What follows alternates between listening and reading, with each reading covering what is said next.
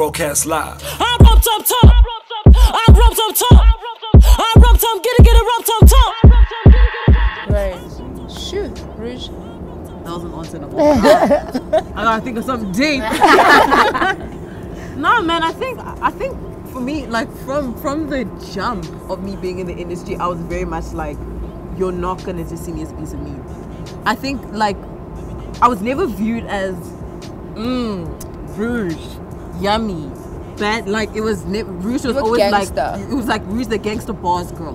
That was what I was known for from the beginning, and I was okay. I was good with that. Yeah. Purely because I felt like that has been our narrative as girls in the industry. It's like, okay, a guy's gonna sign you. You're gonna be that bad girl behind him when he needs you. You're gonna drop some bars here and there, and then that's your story. You're the hot chick who raps sometimes. You know what I mean? And for me, I was like, okay, cool. That is a narrative that we know, but that's not going to be my narrative, because it also came down to my values and who I was as a person. It wasn't me. I wasn't the always in the club girl. I wasn't the, dress a certain type of way girl. I wasn't the drinking and doing all of that stuff. That wasn't me. And I wasn't about to also change myself purely for the industry. Right. I still had my values. I still had the way I grew up. I still had the fact that I wasn't trying to make my parents seem in a certain way purely because of how bad I wanted to be in this industry. I knew how much my family had given up from leaving Congo and all of that stuff to make sure that we were good, but it wasn't going to be at the extent of tarnishing their name, tarnishing my name, tarnishing the things that I valued and cared about purely because I wanted to pop off. Right. I also knew that it was going to take me time, purely because I am a female. I knew that no one was, especially at that time, people weren't ready. They didn't think, they didn't know that they were ready to see girls come and actually take on this industry like it has never been taken on before by females. And man, once I made that decision, it was hard, Lutz. I won't lie, it was tough. We were calling each other all the time, just crying and like me calling and just saying like, what do I need to do? Like they're telling me I'm good, they're saying I'm good, but they don't wanna work. They don't want to work with me. The guys don't want to feature me. They don't, like, what do I need to do? You know what I mean? And it was like, it just came down to just wait. Like, Rouge, just wait. Keep working. No one's looking. It's fine. You don't need people to look in order for people to realize how hard you're working. Keep working in the darkness. It's gonna come out in the light. And once I did that, that's when everything came into play. That's when now, like, the amount of features that everyone is asking me for from your top males is being asked for, from the female. No, it doesn't even matter the genre. You know what I mean? I'm working now with the best of the best, and it was purely a patience thing of waiting for people to realize that you guys are ready to see females.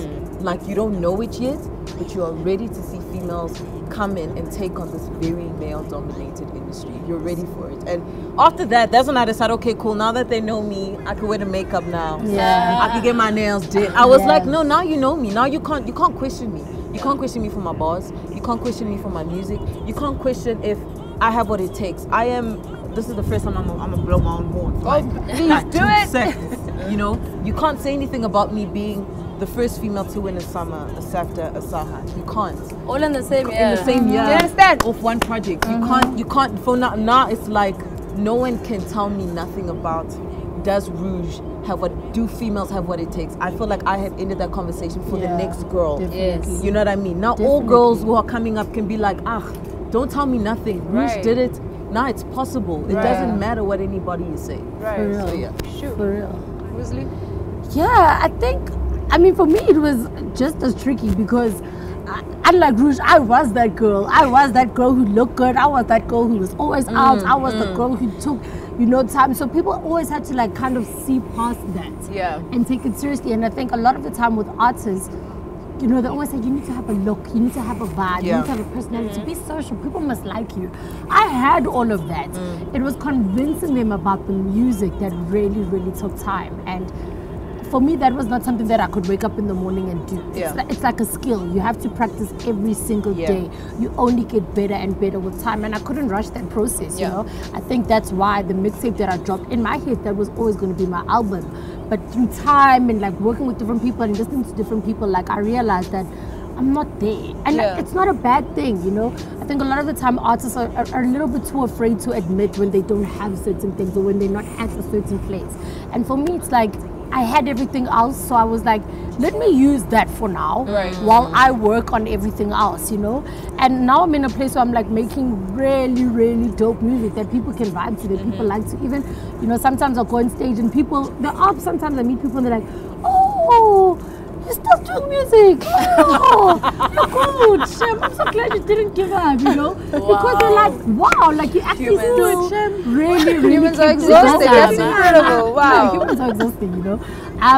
But for me, I really don't take it as a bad thing. Like, you know, sometimes people would even tweet me and be like, oh, damn, I was really sleeping on Moozlie, but I'm woke now. I'm like, okay, good morning, boo. Welcome to the party, you know?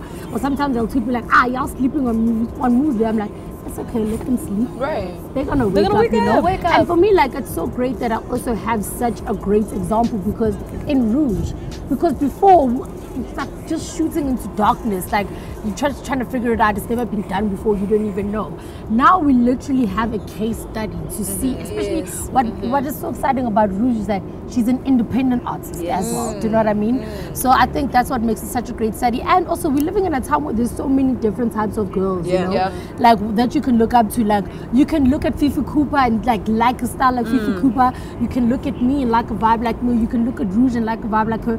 There's so many different types of people in the game that we can all learn from. And for me, like, learning has been my greatest thing. You know, I'm so happy to learn, even if sometimes it gets awkward, even if sometimes you're like, oh, I killed this bar, yo. Then you go do ABB with Miss Cosmo, and Miss Cosmo comes with her red pen. Is that what happened? No, Miss Cosmo's DJ Kelly. You don't want to hear something. No, she can. She'll tell you. Another Can one. you start the verse like this? Maybe use some of her neck. She can. But it works. That's a good thing, though. That's a very good thing. At the end of the day, my name's on it, girl. We need to make sure. We need to make sure. Yeah, like but also, but again, it's a feedback thing. I think a lot of the time, like even with the guys, sometimes you'll sit back and be like, "Hi, when we were his friends when he recorded this song." That's literally it. Can I please be honest with you? Do you know what I mean? You know it's lit when Miss Cosmo is busy telling Nasty Seed and Quest are like, this is a lie. Shoot. Fix this. Because look, at the end, like just because yes, you guys are hot. Her name is on the song. We also know about hip hop. She also knows what she We wants. also know what we like. We also know what we don't like here and there. And the nice thing about like artists like that. Nasty. But the nice thing is that they listen. We all like we listen because at the end of the day, we all have something to offer this industry. It's not just you. You know what I mean? We all have our takes and our views, and we're all trying to mesh this into this one pot. You know what I mean? It's a team effort. Everybody And needs it's to play the also part. something that being a female in this game, that like you will always have the advantage of you will be more patient than everybody else in the game, and you will be able to listen. You won't like take it personally when somebody's telling you something. You'll be able to implement it and keep it moving. Whereas I think because guys are like they run it, it's their game. It's Can't tell them difficult nothing. you can't tell them Egos, anything. You know, it's very, very difficult. So I think that's something that we are very happy to use as our superpower. Like we're super patient. We're willing to wait, but at the same time, it's like we know exactly who we are. Like we're able to speak up and say, this is what we like, this is what we don't like, this is what we're gonna do, this is what we're not gonna do. And I think also the strongest part about it is that we're also killing it in this industry in our various spaces. As independents on top of everything, because it was hard. I mean, there's been plenty of times where Rouge has been complaining, well, these people don't want to sign me, this one, that one. Moozlie was signed and she was like, this is not working. This is not working out. Let me be out. Maybe it's better on the outside. I've always been on my own. So it's always just like, we're always trying to navigate our way through things. But it's also like, actually this thing is possible. And we're also then showing the other girls, you don't need a man for you to get to the front. That's right. At the end of the day, if you work hard enough, you've got your eye on the prize, anything is possible. And I think also that's why it's so important for us, like besides our friendship and our business, for us to move as a unit. Because we definitely see the power in that strength. Like the Powerpuff Girls, you know what I mean? Like literally, super duper strong, super power. Like, you know, the Power Rangers are great individually, but when they come together and like make that big Power Ranger, like it just pops off. They're absolutely indestructible, do you know what I mean? And for us, especially as females, like it's so important to promote unity amongst us, because we are the minority. Do you know what I mean? We are the minority and in the game. We're the minority in the game, and we are the first of our kind. And we're the first female hip hop artists who are truly independent,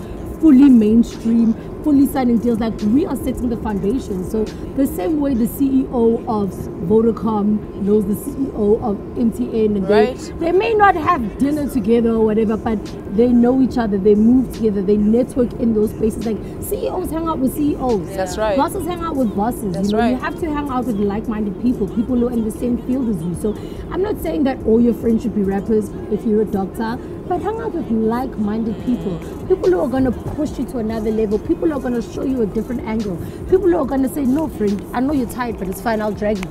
Do you know what I mean? Go. Like, let's go, we end this together. So like, that for us is extremely important. And I think besides on camera, what people can see, behind the scenes, like, our teams work together as well. Like, if I've got an issue, the first team I'm calling is Ruby's team. Like, if I need a number for a booking, like, I'm calling Cosmo, because Cosmo's been booked all over the country. Like, we're able to use each other in that way, and still, like, it's mutually beneficial for all of us to work together. What about the guys and their gatekeeping? You know, like you've mentioned, you guys are a minority in the game, and a lot of the time, boys in general don't want to make room for another man to come in and take the spotlight and be number one. You know, everybody's always fighting to be number one, remove whoever at whatever cost. I don't care. I'm just trying to get to the top. So how hectic has it been for you guys? You know, I know that you mentioned that Dimples helped you. Obviously, you got in with Cash Time, and they were playing a role as well, and he was the toughest guy. But has it been an intentional thing where you can see and you can feel that actually you guys don't want me here? You have a problem with the fact that I'm even in this space sharing and breathing with you. You have a problem with the fact that I'm being booked. I think those things are happening now, if I must be honest. Now that you're actually... Now that we're killing it and we're taking the jobs that they want. So when we're getting the endorsements that they want, and we're getting the money that they want, and we're getting the appreciation and maybe say the campaigns that they want, that's where the sourness starts to come in. Obviously I'm not going to name names, but like, there's a couple of guys where I'm also just like, oh, were you tricky because of how? But me, I was just working. You know what I mean? The work spoke. So those things kind of happen where now it's like, okay, now we're competing at the same level. Whereas prior, it might have been a support thing to be like, she's our little sister because she's been clubbing with us in the club, you know. Now it's like, okay, let's help her through. Now it's getting a bit tricky because now it's self-preservation. Now you're sitting back and you're like, ish, you know, end of the month is a bit tricky. It would be dope if I could get some sort of paycheck or some sort of campaign. And it's like, but I could have easily done that, but it went to that person. Why? Is this because she's a girl? No, it's not because I'm a girl. It's because I'm dope. That's right. You know what I mean? Working just as hard as you are. And there's something I also want to ask. Like, there's as much as the small moments that affect you as a female in this very male-dominated space, they're very negative and very hard things that you have to sort of go through. So I'm just thinking back to a conversation that I had with a friend who's working in a completely different production, but she's in a male-dominated industry. You know, cameramen, TV is very male-dominated. So she was in a situation where she was in an abusive relationship. So she would rock up at work sort of with bruises all over her body, you know what I mean, after whatever hecticness happened the night before. So she would be in makeup, but then her makeup would take longer because the makeup artist now needs to cover up all the bruises all over her body. So production starts complaining on why does this particular girl's makeup always take this long? And obviously everybody's trying to sort of protect, you know, and it was just like, no, we just need to whatever. Eventually she had to kind of say that, I'm a bit bruised up, so I just need to cover up stuff. And that actually ended up in her being fired from the production. And not anybody walking in and saying, okay, what's going on? Are you okay? Wow. She actually got written out of the story, whereas her male counterpart who she was with in the same production actually stayed and carried on with his life and had the part. So those are some of the things that kind of happen to women in this industry, where people don't care that you're going through something. People don't care that you're in an abusive situation. People don't care that you're being treated a certain way. It's just, you're wasting our time, you're costing us money, let's go, you're out. No one's really looking at you. I think more than anything, like, one thing that really irritates me, and especially because my boyfriend is also my manager. So a lot of the time people just feel like, she wants to bring a boyfriend along. But if like Nasty C's brother is his manager, it doesn't seem like he wants to bring his brother along for the ride. Do you know what I mean? So that for me has always been very, very frustrating. And it's also a safety thing. Yeah, and that's another thing that I was gonna say. Like, for me, like, it's different. I can't move, like, especially in South Africa, let's be honest. I'm not going anywhere by myself. I'm not going on a plane by myself. I'm not getting on a bus by myself. I'm not going anywhere by myself. Like, it's not going to happen. You know what I mean? And there's different, like physically I can't defend myself the same way a man can, and like sometimes she wants a bouncer to walk with her from the gate to the stage. She's being dramatic. Like, dude, I'm definitely being harassed. I'm being harassed. You know Also, what I mean? famous. People don't. No. Outside of being famous, people don't realize what females in general. Of being a female. Not being an artist, not being a celebrity, just being a female. Because you're being groped every 2 seconds you're walking in a club. Right. Now imagine now everyone knows you because of the TV. Now they really want to touch you because they know you from a certain public space. And that's where the importance comes in. I remember Zintle once actually told me a story about a female DJ who she knows from Durban who was booked, got onto a plane, went to Cape Town. That booking didn't end up being a booking. That girl ended up being raped. Wow. Jesus Christ. In a hotel room. And ever since she told me that story, she was like, ever since she heard that story, she doesn't travel anywhere by herself. To a point where she's actually even gotten a bouncer who travels with her. Because she's just like, I don't care where I am, I'm not going by myself. And those types of things kind of make you realize that these things can happen so easily. We feel like we're brave enough because we're like, no one can tell me, I roam around Joburg by myself. No, it's not that simple. One, even driving in Joburg by yourself is already tricky. I am maybe the most paranoid person. I'm a tough cookie generally, but I've been through so many situations of crime where I've been smashed and grabbed, I've been mugged, I've had my belongings stolen out of my car, to the point where I'm now paranoid just to leave the house. Exactly. Where I can't live like where that. I drive into my garage, even driving into the gates, I'm just like, oh my gosh, I'm almost there. Hi, I'm already in a secure area. So as women, we're kind of living that type of life. I mean, recently, Entlem Bali was also then hijacked. Broad daylight, it didn't even happen at night. 3 in the afternoon. In Hyde Park, where she was hijacked, and she felt she couldn't even look at anybody for help. There was only one lady out of everybody in that intersection. A woman. How hard it is. You're in Hyde Park. There's definitely a lot of people in that street. One person came to help her. This is the type of life that we're living. We're living in a space where we are fragile. We are sensitive to everything, and people are like, you guys are always whiling. We're not whiling. We're the weaker sex.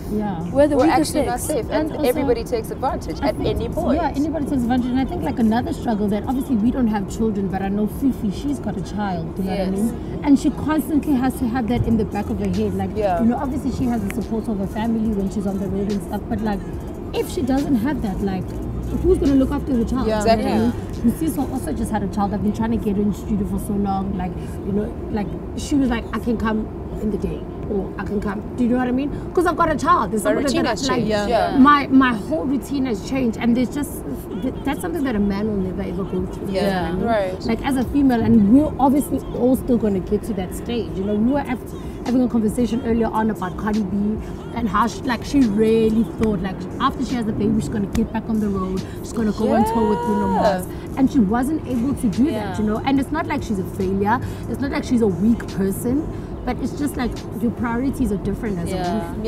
And I just want to say shout out to Busiswa. She's still under Vosho. 5'2" pregnant, 5'2" giving birth. She'll always be my queen. Also because I've always sat back and be like, I can't be that girl now with Isisu and I'm DJing in the club. Busiswa has just shown me it's possible, okay? And that's because it's possible, everybody else and what they think women should do. In the club that she's pregnant. I don't you know me. Oh God, it's good. Jesus, let's read a Bible verse and pray.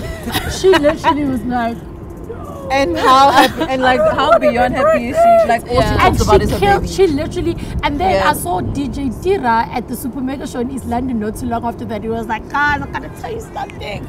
My sister's pregnant. Oh no, we're gonna milk him. They had just dropped Midnight Staring. I was like, oh no, we're going on the road. We are gonna coin it. I don't know. We are gonna coin it. And you know what Busiswa did? She twirled like that. She did. Way. Like still even afterwards, and she surprised herself even. Like she didn't only surprise the men, she didn't even surprise us herself. She surprised herself too, and it's such an inspiration. Shoot. Baby, they want some more. Baby, they want some more. Baby, they want some more. Broadcast live